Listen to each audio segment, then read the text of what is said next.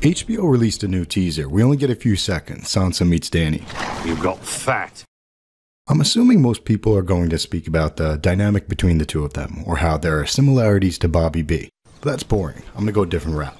If I had to take a guess, I'd say that most casual fans expect Dany to be queen. The Iron Throne is mine, and I will take it. But there are way too many clues to King Tyrion, and more importantly, Queen Sansa. So that's what makes this little clip pretty awesome. I need to show that I'm a lone, fierce she-wolf. The queen everyone expects, meeting the girl who took out the giant of Littlefinger and in time will win the Game of Thrones. There are clues all over the place in George R. R. Martin's books, but one of the places where we find clues is at the very end of chapters. Hodor. The final words of chapters. Here's an example, quote, "The huge stableboy had a lost and frightened look to his face. Hodor?" he said sadly. Hodor, Bran agreed, wondering what it meant. Pretty cool, right? Those are the final words of a chapter all the way back in Book 1, which ties into Season 1. So clearly, George R. R. Martin has always had a plan for major plot points like the Hodor reveal. Now, you'd have to imagine that there are clues to whomever wins the Game of Thrones, right? And there are. Just like this Hodor line, there are clues to the ending hiding in the final words of chapters. We're going to take a look at 3 last lines that clue us in to King Tyrion and Queen Sansa. One is from the scene where Jaime gives Bran his Valyrian steel sword in the White Sword Tower. One is from a book-only scene where Jaime talks to Sir Loras in the White Sword Tower. And one is from this scene here. That scene is very important since it's the final scene in Jon Snow's very first chapter of Book 1. We're also going to be adding color by layering in a book-only subplot down in Dorne, the Queenmaker subplot. And we have to tie this into Sir Criston Cole, the Kingmaker. You can get more details about Sir Criston and the Dance of the Dragons from HBO's Dance of the Dragons Histories and Lore video. But in case you haven't seen that yet, let's start there, the Kingmaker. Criston Cole was Kingsguard, yet all clues point to him having had relations with the king's daughter, the future Queen Rhaenyra. This is similar to Kingsguard Jaime having had relations with Queen Cersei. So you would have thought that Sir Criston would have supported the king's daughter once the king died. But when the king died, Sir Criston Cole chose to support her brother instead of her.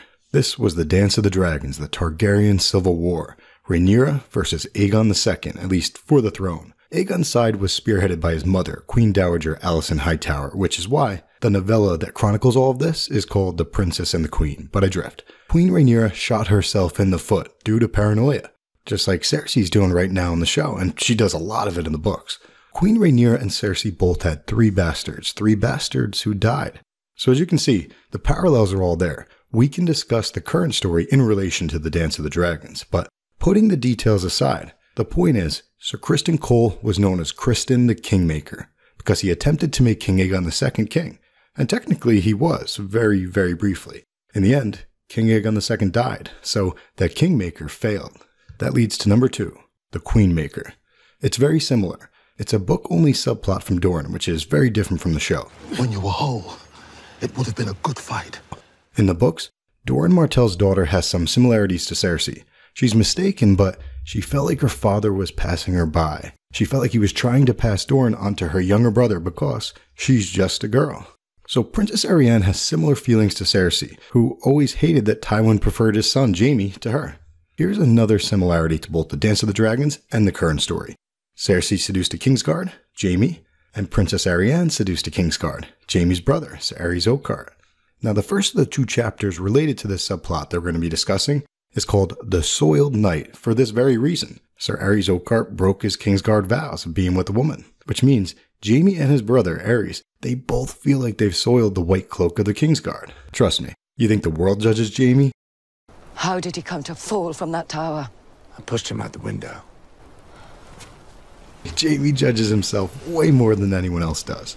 They both feel like they're soiled knights, and Jaime literally soils himself when he was being transported to Harrenhal. Jaime is a soiled knight. So Arianne and Cersei had similar feelings about the world, and this concept of the soiled knight further connects this subplot to Jaime. On top of that, Ser Arys' name connects this subplot to Jaime, since Jaime's entire life has been underscored by Mad King Arys. And last, both Ser Arys and Jaime looked at King Baelor as a moron who starved himself. Parallels aside, let's dive in. In that chapter, the one called The Soiled Knight, Princess Arianne tells Ser Arys about Sir Criston Cole, the Kingmaker. Princess Arianne suggests that perhaps the Seven sent Ser Arys so that one white knight might make right what another set awry. Basically, Criston failed at being a kingmaker, but Princess Arianne wants to make Princess Myrcella the queen. So the second chapter in the subplot that we need to touch on is titled The Queenmaker. It's a Princess Arianne point of view chapter, so she's the one attempting to be the Queenmaker. But she's got Ser Arys wrapped around her little finger, so Ser Arys is also an attempted Queenmaker. He tried to make Princess Myrcella the queen. But just like Sir Criston Cole the Kingmaker, Ser Arys O'Cart the Queenmaker failed. Now let's look at Jaime, the future Queenmaker. There are 2 Jaime scenes that we need to look at. Both of these scenes occur in the White Sword Tower. Sir Duncan the Tall. Sir Jaime Lannister, knighted and named to the Kingsguard in his 16th year. 4 pages for Sir Duncan. He must have been quite a man. So they say. At the sack of King's Landing, murdered his king, Arys II. In one of them, Jaime chats with Sir Loras. He shows Sir Loras the White Book, or the Book of Brothers, and Jaime names many of the famous Kingsguard. The final one is the most important. The final words of this chapter are about Sir Criston Cole, the Kingmaker.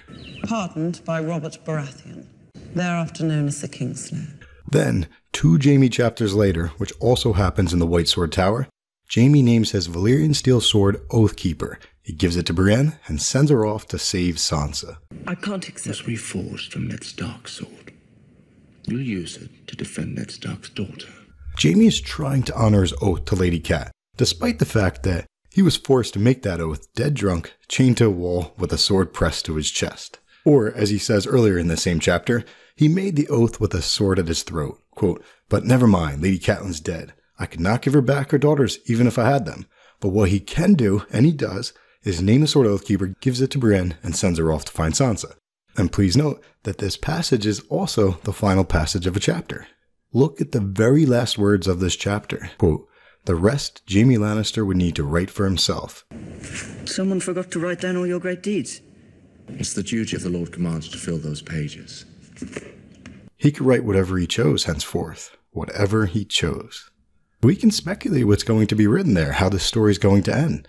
Arianne convinced Ser Arys to do what Sir Criston Cole failed at. But Ser Arys also failed. This was a clue though. A clue that someone would eventually become a Queenmaker. And the fact that this line about Sir Criston is the final line of a Jaime Lannister chapter leads me to believe that Sir Jaime of House Lannister will become a Queenmaker. Jaime named his sword Oathkeeper, gave it to Brienne, and sent her off to find and protect Sansa. And she did just so. Just so. Props to Brienne, and props to Pot, and props to Jaime. All hail Queen Sansa.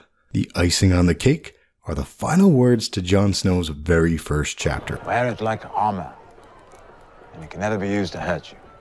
And with that, he turned and sauntered back into the feast, whistling a tune.